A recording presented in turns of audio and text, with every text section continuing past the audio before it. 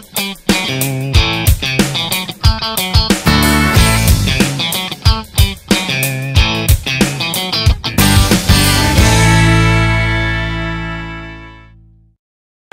there! Welcome to the Airgun Gear Show.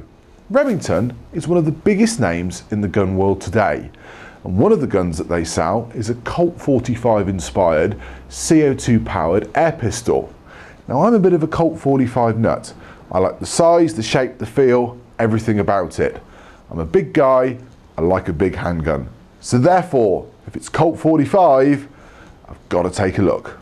And here it is, it's the Remington 1911 CO2 powered 1.77 or 4.5mm BB air pistol.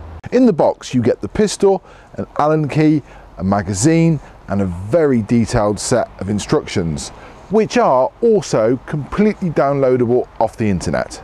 The 1911 is field strippable and I'm going to try and show you it on camera, and it's quite tricky, so bear with me.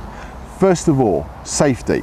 There's nothing in the gun, okay? Nothing at all. There's the magazine there. Now, on the top rail, there's two locking positions. The big one at the front is for the gun when it's in use. The smaller one at the back is for field stripping. And what you do is you pull it all the way back, like that, and then you're gonna let the rail go forward and lock the sliding pin into the smaller sliding section on the top, okay? Then, while holding that in place, you turn the gun round, and there's a little pin that sticks out there. You want to start to push that through.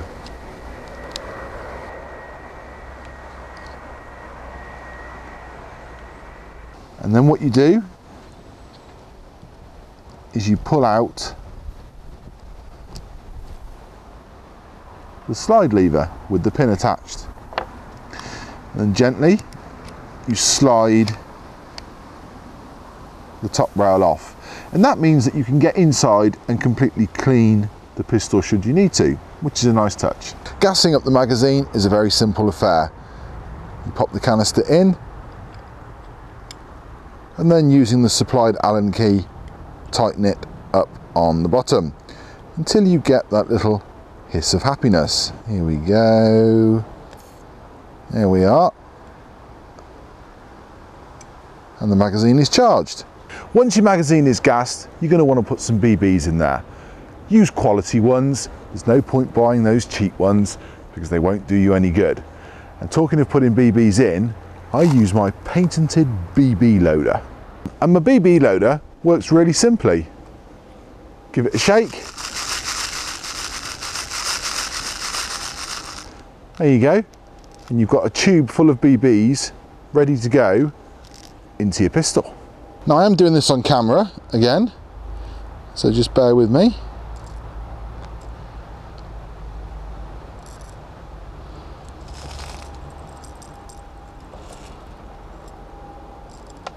Look, there goes a couple. We're trying to do it leaning around the camera. There we go. We get there in the end, and we're loaded. After that, it's very simple. Magazine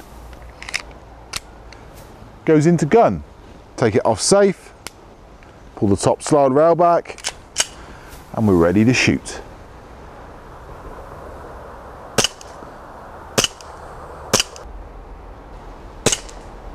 The thump in your hand every time you pull the trigger is incredible.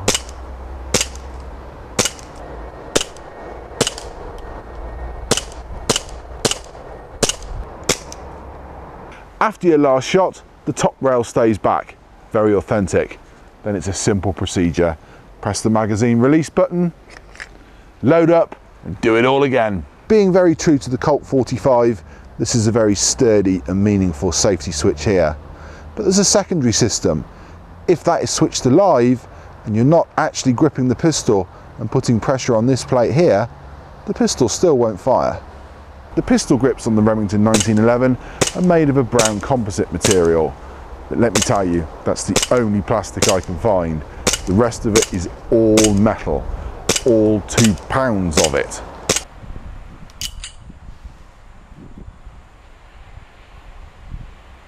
At 10 metres, the 1911 RAC groups like any other BB CO2 pistol. All but 2 shots hit the 14cm by 14cm paper target.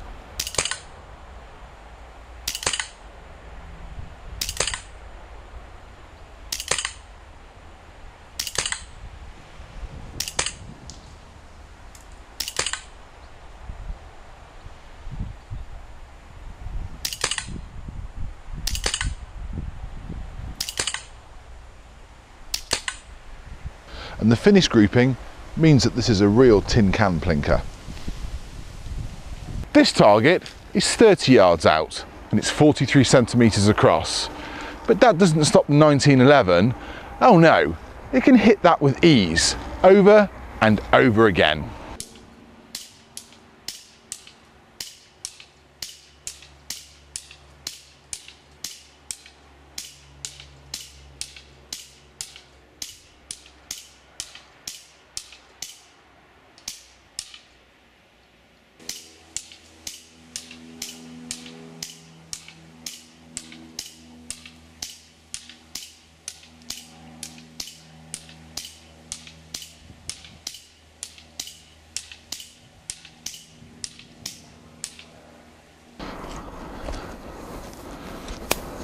Wow, look at that! I've actually got 2 bullseyes and I've got a good couple of dozen hits on the rest of the target. And in total, I've fired 2 magazines worth at 30 yards. I'm very happy with that. The 1911 at 30 yards has certainly got the legs, but has it got the power close up? Those of you that watch my videos will know how much I like skips. I think they're a whole bundle of excitement. There are things in there that used to be valuable that people no longer want, and hence you can shoot at them like this. Windows. See? Lots of them. Windows. No longer wanted windows, mind you. Not windows that are still fixed into houses. That's not a good idea.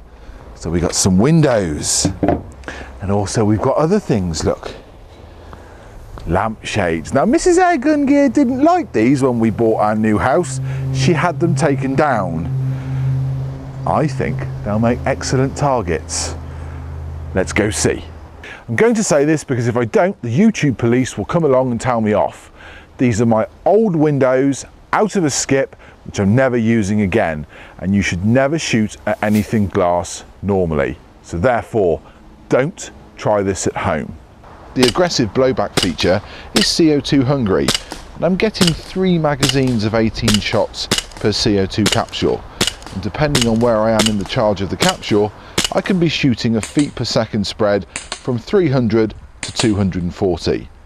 And that's enough power to punch sturdy glass windows with every shot.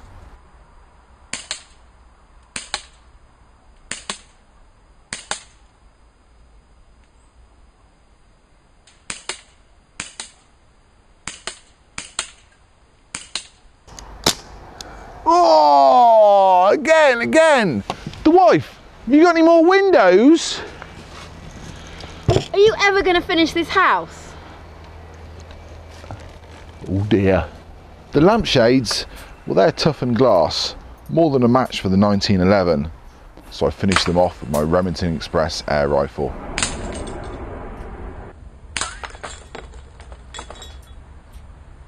So there you have it. The Remington 1911 RAC is a looker, a weighty looker with hand punching power.